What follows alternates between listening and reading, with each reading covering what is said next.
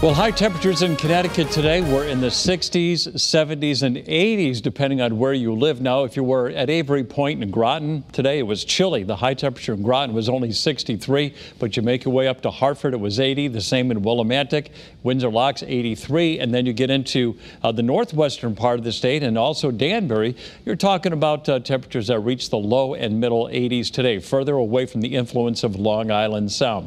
There's no rain to worry about on this Friday evening. We are in great shape if you have outdoor plans. Windsor Locks, one of the warm spots at 83 with a nice southerly breeze. That's going to cool us off. It's a sea breeze for the second day in a row.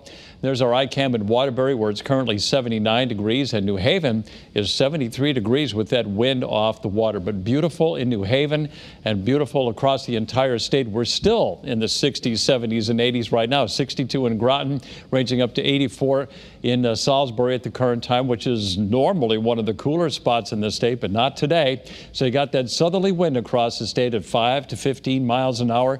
High pressure is in place, but with the cool water and the heating of the land, that's when that cool ocean air comes rushing on in, what we call a sea breeze. So we got that southerly wind at 5 to 15. Now look off to our north and west again. 88 degrees in Burlington, 92 degrees in Syracuse. So that warm, hot air is poised just to our west, and that's going to be arriving here as we go into the weekend. So the chance for our first 90-degree day since last August is pretty high this weekend. So the satellite radar combined shows that we're mainly clear right now. We don't have to worry about any showers or thunderstorms this evening with high pressure and control of things. As we go through tonight, the sky will become partly to perhaps mostly cloudy, and then tomorrow a partly sunny day. Now there is a risk for a shower or thunderstorm in the afternoon, but they're going to be few and far between, so I would not change your outdoor plans. Things will settle down as we go through tomorrow night, and Sunday morning is going to start out dry.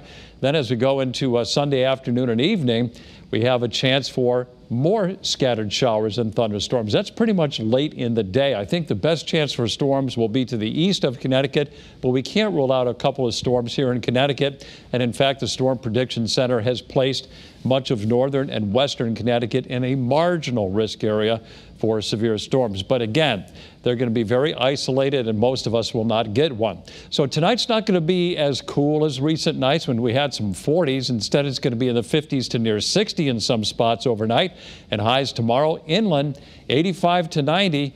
70s at the beaches, so it's going to be a pretty warm day. I would not be surprised if we hit 90 in some places during the day tomorrow. If we don't do it tomorrow, there's a good chance we'll do it on Sunday. There it is, 90 for the first time this season.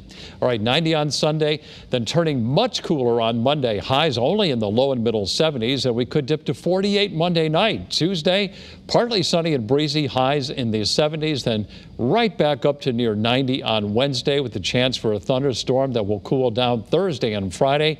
80 Thursday, low 70s on Friday. And for the shoreline, a pretty nice weekend, 79 tomorrow. But even the shoreline will be hot Sunday with a high of 89.